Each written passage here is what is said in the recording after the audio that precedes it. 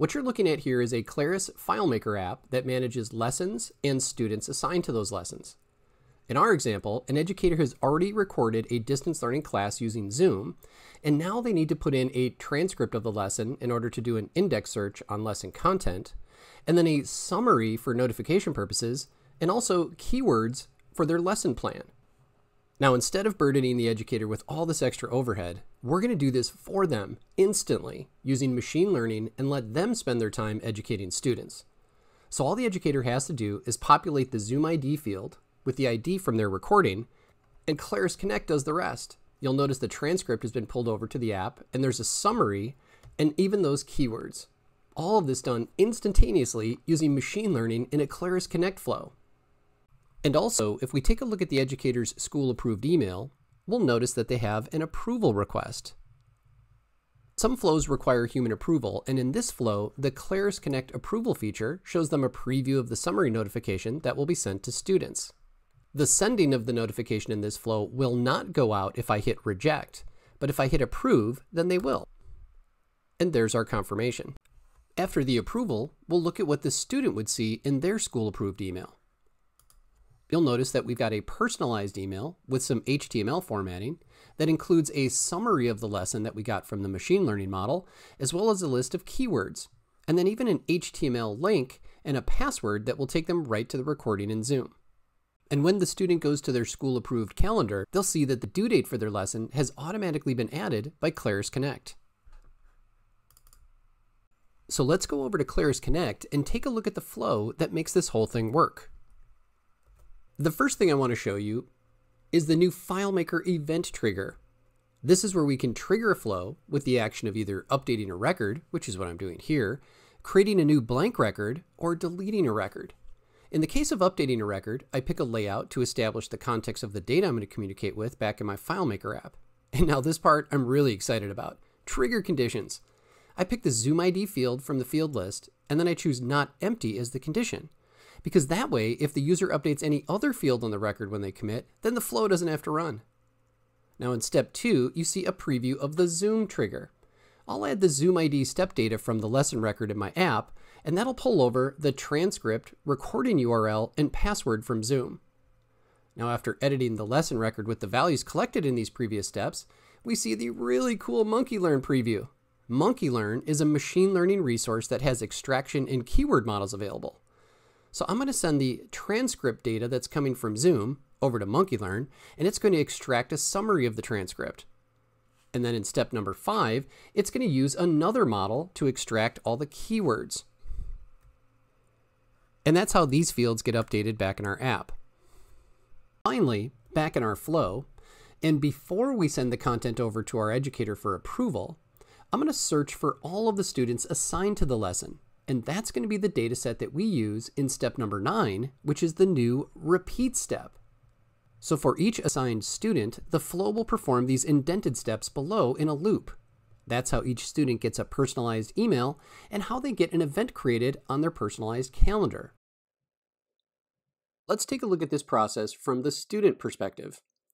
In this example, the student is distance learning from home.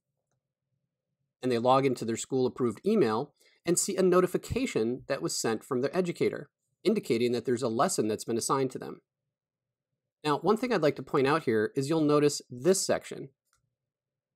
Your teacher has added this note. If you remember, Claris Connect sent out an approval request to the educator, asking them to either reject or approve sending the notifications. But additionally, inside of an approval request, the educator can also add comments. So for example, if they add those comments, when they hit approve, the email notification goes out to the students that has the notes attached.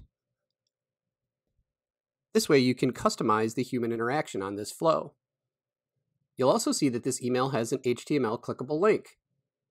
When the student clicks on that link, it will go right to the lesson in the student's default browser using Claris's FileMaker WebDirect technology. And this takes us to a remote attendance login screen. Now this is the same Claris FileMaker application hosted in FileMaker Cloud, but now it's being deployed through a browser with no additional modifications necessary. All the student has to do is enter in their student ID and the system immediately finds them, confirming that this is the student, Boo Radley. You'll notice that there's an image of the student and that their name appears. Now, this next portion is a feature that's based on social emotional learning strategies. This is where we're going to gather the mood of the student when they log remote attendance. All they have to do is select either 1 through 5 on these moods, which is happy all the way to sad. Let's say they pick number 4. Now, the system logged that mood in the background as part of their remote login, yet we'll also ask them to add some additional mood description. For example,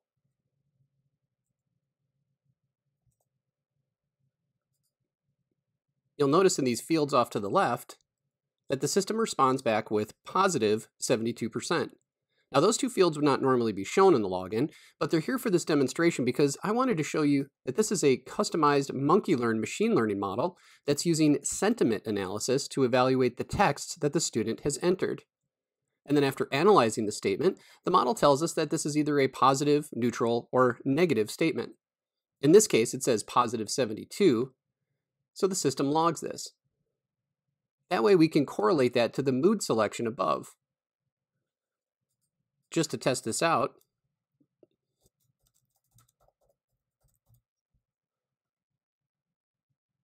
and we see this one comes back identified as a negative statement. Now, once the student has identified themselves and logged in, they're then taken to their own personalized landing page. You'll see here all the different lessons that have been assigned to them. And I'll just click on the Gettysburg Address lesson.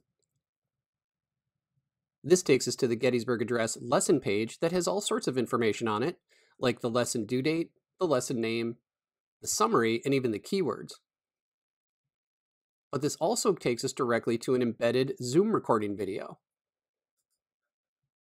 After you read the document, this way the student can watch the video, but the system can even track whether or not they've watched the entire video.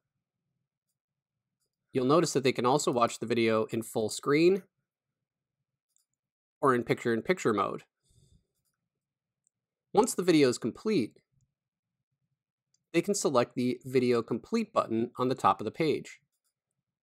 You'll notice that this updates the status, allowing the educator to track how far each student has gotten within each lesson. Now, once the video has been marked as complete, there's a Questions button on the bottom of the page.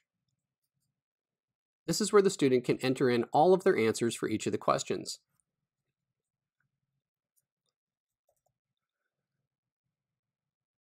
Once all the questions are complete, they can hit the Questions Complete button, and then the status of the lesson is changed again to complete, thus updating the educator on their progress. The student can then dismiss this lesson and navigate back to the Personalized Students page, where they see all green icons indicating that this lesson has already been completed so that they can move on to the next one. I'd like to quickly show you an alternative login option. This time we're going to use FileMaker Go on the iPad. FileMaker Go is a free app that allows us to access FileMaker apps while on an iOS device. In this case, we're going to use FileMaker Go to log into the distance learning app that's currently hosted on FileMaker Cloud. You may notice that the login screen is very similar to the one that we saw in FileMaker WebDirect. However, in this case, the student can either enter in their student ID, or because the system has identified that we're logging in using an iOS device, they've presented us with a customized option that allows us to tap to log in. In this case, the system uses the camera on the device to take a photo of this handsome student. And then the system runs that photo through a custom machine learning vision model that has learned all of the faces of all the different students at this school, and then determined that this student logging in is in fact Boo Radley. This was a correct identification, so I'm going to confirm by selecting yes. Now, this machine learning model is using Core ML on iOS to identify who the student is as they log in. Now, we can also ask the student how they're feeling. So we'll have them choose one of the mood icons and do the same sentiment analysis that we did earlier. After they've logged in, they can see the exact same screen that we saw in WebDirect and perform all of the same functions. So while all the students are working on their lessons, let's say the educator wants to stay on top of their progress. So now in this case, she happens to not be in front of her computer. So while walking around the campus, she wants to access all of their lesson progress. So she reaches into her pocket and pulls out her iPhone. And as you can see here, we have an app right on the home screen. Now this app is like any other app on the phone, except this one is a Claris FileMaker app that was run through the iOS SDK for FileMaker. This means that you can create an application using Claris FileMaker and then publish it to either the iTunes Store or a mobile device management system. All the user has to do to interact with the hosted database that's up on FileMaker Cloud is simply click the icon. After authenticating using Face ID, she'll see a list of all the lessons that she's created. Let's click on the Gettysburg Address lesson. And we can see with this custom JavaScript chart added into the layout that 50% of the students have currently completed this lesson. So we can see the important role that all the various Claris products can play in distance learning, including Claris FileMaker, Claris Connect, the FileMaker Cloud, and even the iOS SDK for Claris FileMaker.